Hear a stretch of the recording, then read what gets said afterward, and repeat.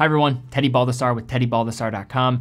In this video, we're looking at a new Citizen Promaster diver, this one coming in green for 2021. So in this video and on this channel, we cover watches available for purchase on our website, TeddyBaldassarre.com, as a full authorized dealer. So in this video, deep dive into this timepiece, final points of consideration at the end, and then throughout this video, if you have any further questions, check out the link in the description to the product page where you can learn more, purchase the watch, and book a time with one of our dedicated watch specialists as well to help you with your purchase. But guys, let's jump into the video, take a closer look at this watch. When looking at Citizen's collection and trying to find that intersection between build quality and value, I think you have to look at the Citizen Promaster collection, specifically though, the Promaster divers. Now, the watch we're going to be looking at here today is a new iteration on a long-standing design style within Citizen's collection with the Citizen Promaster Diver 42mm, this one coming with a green bezel, delivering all the same upside with this ISO compliant dive watch that also doesn't break the bank in a new color format. So taking a look at this watch on the wrist, we have a case size of 43.8mm, a thickness of 11.5mm, and a lug-to-lug of 49.1mm. Now on the surface, you see that case size of just south of 44mm and probably think this is going to be a huge watch that most people can't pull off. But that really isn't necessarily going to tell the full story. This watch wears closer to a 41.5 to 42mm case, given the more condensed lug-to-lug dimension. It's also going to wear pretty flat to the wrist, considering it's going to have a eco-drive movement on the inside, which is going to greatly assist in that area. And then another point of emphasis when talking about wear with this piece is going to just be the general weight. Now, the competition in this range is mostly going to come from other Japanese brands like an Orient or Seiko, and those are going to be housing automatic or mechanical movements on the inside. And with that being the case, it's going to add substantially to the weight of the watch. For this one, you're getting a lot of the upsides that comes with the durability of a nicely constructed dive watch, but also combining that with a more lightweight feel on the wrist that doesn't have that hefty presence that many dive watches can have. Strap options will also certainly affect how this watch will wear, but I would say this can be worn by a wide variety of wrists and wears much smaller than what the case size is going to indicate. The case is presented with a soft satin brush finish across all the visible surfaces with soft edges along the lugs and down through the bottom edge of the case. The screw down crown is the element of the case that features a polished finish on the top surface. It does feature an embossed Promaster emblem on the far side. It's flanked on both sides by crown guards for added reassurance and safety, and the crown is placed at the 4 o'clock rather than the traditional 3 o'clock to help with any contorting of the wrist to not have that crown really dig into the back of the hand. Crown procedure is very basic from there. Unscrew the crown to the first position. You then will be able to access that unlocked position. Second position then would be able to adjust that date, and the farthest pulled out point you then can adjust the time with the second hand stopping in the process. When fully screwed in, the Promaster is water resistant and ISO 6425 compliant to 200 meters of water resistance. Situated at the top of the case is a black PVD rotating bezel with a glossy green aluminum insert that rotates 60 clicks in one direction with a very solid feel. There's subtle play with the bezel as it rotates, and it's very easy to grab a hold of with the help of those notches along the outside. For some, the PVD might be a point of contention or seen as a drawback if you like more traditional non-coated steel cases,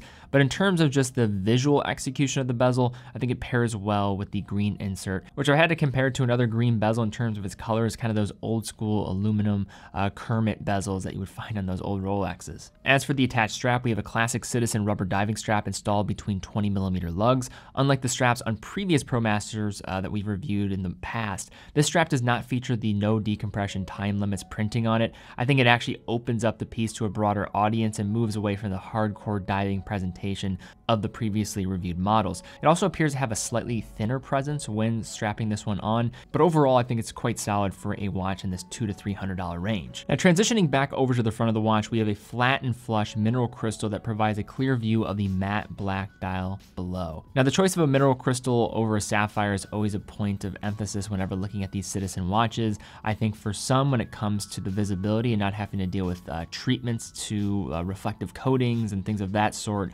that does help when you're going this direction rather than sapphire, but I think the inherent improvements that come with the scratch resistance of a sapphire crystal might be more useful for some out there. Now, focusing on the dial, this is the latest design iteration, which consists of the matte black dial surface with large trapezoidal and circular hour markers all the way around. Each marker contains large swaths of high-grade lume, which is also found in the appropriately sized handset found at the center of the dial. Unlike other variants, this green bezel version doesn't feature the signature orange minute arrow hand. Rather, this one is trimmed in white. Glowing bright blue and consistent across each dial element, the lume used by Citizen here is some of the very best in the price range. Outside of the large hands and hour markers, the dial's remaining elements include a bordered date window, which aligns with the 4 o'clock crown, as well as the Citizen logo printed in the top half of the dial and text referencing the eco-drive movement and water-resistant capabilities of the timepiece. Now, turning the watch over, we find a solid screw-down case back covering up the eco-drive movement within. The case back itself is rather plain in terms of its execution, but the movement inside is really all about utility, and I think that really is all that matters here as you flip this thing around. Now, the eco-drive caliber that we have here is the E168, and eco-drive as a technology is incredibly useful when you're talking about just set it and forget it type of peace of mind for a wearer. And in a lot of ways, and honestly you'd probably say in almost every way, makes more logical sense than a mechanical movement. Now, the upside that comes with a eco-drive caliber is combining the quartz oscillation of a traditional quartz watch without the need for an external battery that needs to be replaced over and over again, harnessing the power of solar energy to send that electrical charge to the quartz oscillator in order for it to vibrate. These can be charged both with natural and artificial light, and in terms of accuracy, you're looking at plus or minus 15 seconds a month on these. So great accuracy overall. One point of note that might bother some people is just like any quartz oscillating movement, you are going to have the chances of the second hand not perfectly aligning with the markers. That's just one of the unfortunate realities that can come with some of these affordable quartz watches. And although anecdotal, I've heard some great stories about eco-drive movements and how they can last for years and years, if not decades, before having to worry about them at all. There is a capacitor inside here that will need to be replaced at some point, but in terms of offering a ton of peace of mind in this attainable range, I think eco-drive really positions itself as a unique light. So to finally unpack looking at this Citizen Promaster Diver 42mm with this green bezel. Now, when many people consider Citizen, I think it comes as kind of a bifurcated view. On one side, you have a lot of the department store watches that I think are not going to be towards the enthusiast or the professional that maybe wants to have a watch on their wrist. But then on the other side, you have something like this, a watch that is absolutely a tool and a professionally built timepiece that will be able to take a beating and is ISO compliant. And I think at the end of the day, this is where I think Citizen really does, again, intersect between quality and value. And you're talking about $200 to $300 watch. I think this is a great position within the market. You have the affordability, you have the design, the luminescence, and just general visibility as well as legibility is there. And then you also have the diving reputation. If you look at divers and see what they have on their wrists, many of them are going to be fans of Citizen. I think the size could size some people out. It is going to wear smaller than what that case size might indicate. The PVD might not be the choice for some people out there. They might like the more traditional stainless steel options completely that you can find with some other color variations. And I think, again, the challenge with Citizen at times is just that they have so many different watches. They do things that are not going to be for the enthusiasts and I would say are as great as other things that they're doing. But this is when the brand, I think, is at their best in this kind of attainable tier and just delivering a no-nonsense, ISO-compliant dive watch that is really hard to beat for the price range that creates a lot of just peace of mind with its wear with the eco-drive caliber on the inside. All right, guys, well, thank you again so much for watching. If you did enjoy this video, please give it a thumbs up, subscribe, and hit the bell icon. That really does help out the channel. Also, if you're in the market for this watch and you like what you saw here today, definitely check it out. It's available on TeddyBaldassarre.com. Full authorized dealer of all the brands that we carry, quick and fast fulfillment, dedicated customer support. We also offer price match. So if you see one of our products for cheaper at another authorized dealer, fill out the form and we'll get in touch with you. Also, all of our products come with a full factory warranty, so you're completely covered if something goes wrong.